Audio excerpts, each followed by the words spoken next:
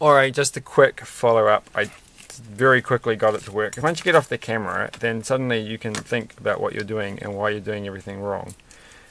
First thing, I had these upside down. So, and sort of thought about what they did. So this wire is connected to the pull down resistor, and this switch here will switch it up to high when it goes up like this. So I had it upside down. I don't think that was working, but it seems to work better now. And the other thing that I did is I got rid of the button and just used the right hand side, left hand side switch on this one to be the select.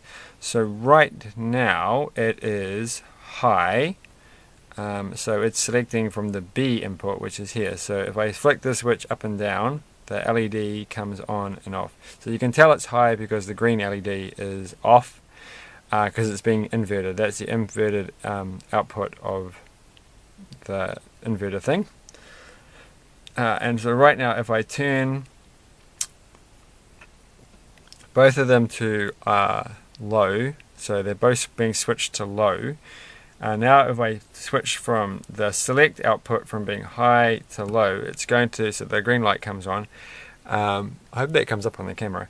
If I've done that, then now it is this switch here that makes a difference. So I can switch this on and off and the LED comes on and off. And if I switch this one, nothing happens because this is B, right? And select is low.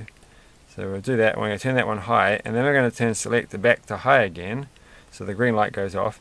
And now nothing changes when I flick this switch. So this is A flicking. But if I flick this switch, it's doing what it's supposed to do. So that's exactly the behavior that we eventually wanted and that we eventually got.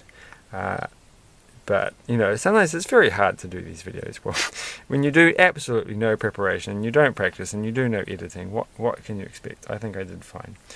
So that works. I don't know what we'll do next, but there's lots of things to do.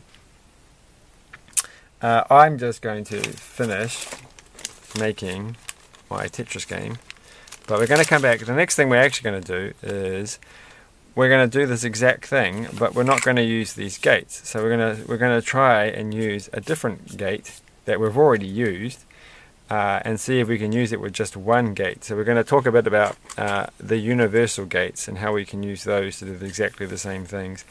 The reason that I wanted to do this video is I just really wanted a reason to actually use these ICs, because I don't think I'm ever going to be using an AND gate very often, or an OR gate.